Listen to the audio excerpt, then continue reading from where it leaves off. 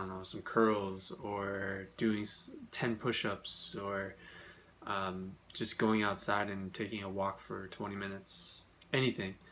I'll tell you what, it makes you feel like you're just like more calm. I don't know what it is, but you're more calm.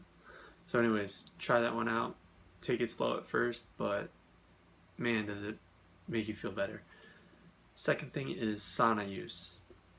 Now, I've always been pretty weary of hot temperatures. I don't do well in hot climates. I don't know when that changed. I think that changed from my thyroid condition. Basically, I just feel like I'm sensitive to hot heat. But I decided that I was going to give saunas a try.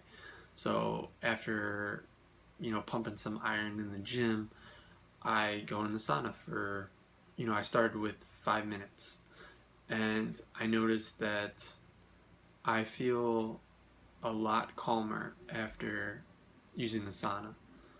I know there's a lot of good research out there, the way it affects your hormones and your nervous system, things of that nature, and just your circulation that can improve, and how that can have effect on your mood and stuff like that. So I highly suggest you try that out.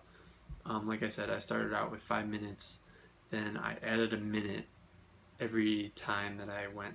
So, and I would go every other day, or skip 2 days and go. But basically now I'm up to 20 minutes. I like to stay at 20 minutes. I don't want to go over that. And our sauna is 180 degrees, so that's pretty hot. I wouldn't try to go into a sauna that's hotter than that. The research pretty much is centered around 180, 185 degrees for about 30 minutes.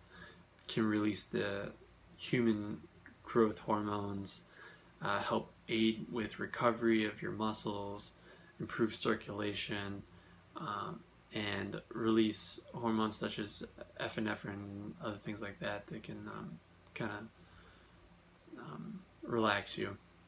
So check it out. That's about it. Take care.